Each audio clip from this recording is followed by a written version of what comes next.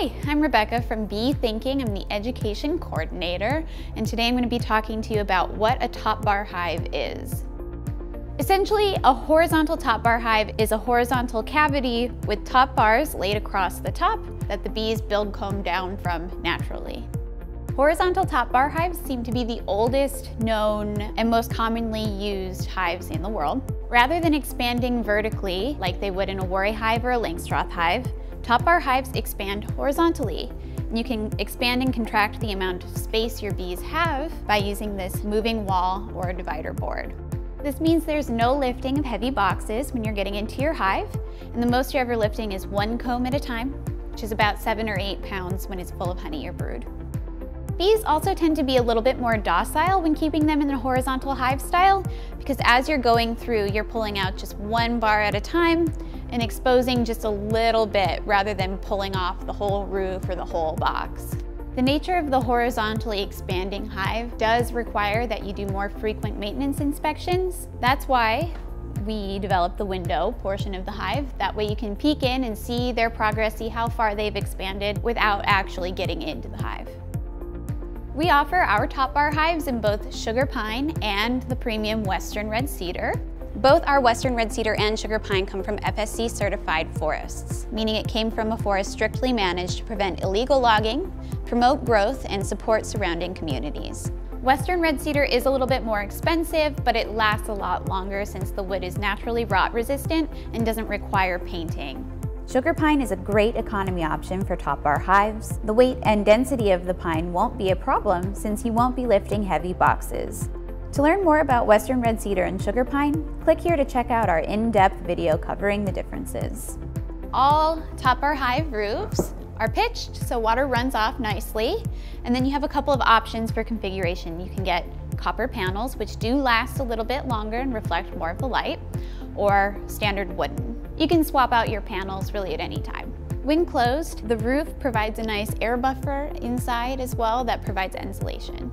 Bee Thinking's top bar hive roofs have state-of-the-art hinge design, where it's essentially an L-shaped groove on the inside that keeps it in place steadily, but also makes it very easy to remove. Each hive comes with 28 top bars that lay flush together. Each one has a precision milled wedge comb guide that the bees can festoon on and build all of their comb down from naturally and straight. And when flush, placed side by side, the top bars do have proper bee space of 3/8 of an inch in between each of those wedge guides. All of our top bar hives come with 3 entrances on the back side. All of the entrances can be sealed with solid bungs, come standard with the whole kit.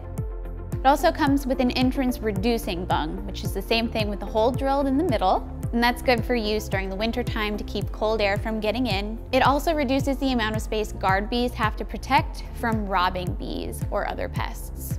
And then at the top of the entrance board, there are 3 ventilation holes. They do come fitted with corks and a little bit of screen on the other side, and that allows moisture to escape the hive during the winter.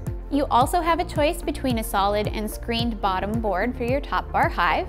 I generally recommend sticking with the solid bottom board unless you live in a place that's really hot and humid, in which case ventilation will be beneficial for you. Screen bottom boards do come with a sliding Corex insert, so you can close it back up during the winter time to provide a little more insulation, but it's still not going to provide the quality of insulation that a solid bottom board would. Our top bar hives come standard with legs and brace boards, so that raises the hive up to a nice waist level so you're not doing a lot of crouching or bending when you're doing your lifting or any of your beekeeping. By keeping the hive body up off the ground, you're also preventing moisture from getting into the bottom of the hive, as well as discouraging pests. Since there is no foundation or a full frame, and the bees are building natural comb, we recommend not inspecting and managing comb when it's really hot outside. This is because the comb is a little bit more fragile, and when it's hot, the wax is going to be a little bit more pliable. The benefits of using a horizontal top bar hive is that there's no heavy lifting, combs are easy to remove with an ultimate hive tool, window for easy checking and observation, simple crush and strain honey harvest, and quick maintenance inspections. Some of the disadvantages is that it does require more frequent monitoring, there are fragile combs, and they're less common, so there are less resources available in a smaller community, but it is growing. Assembly is quick and easy. It comes with proper instructions as well as all of the hardware, and all of the components are pre-drilled, so you basically have to fit it and drill it. In the continental United States, you can choose to get your hive assembled or unassembled. The only tools needed for assembly will be a drill or a screwdriver and a ratchet. Thanks so much for watching. To order your very own horizontal top bar hive, go to beethinking.com. And if you liked this video, subscribe to see more just like it.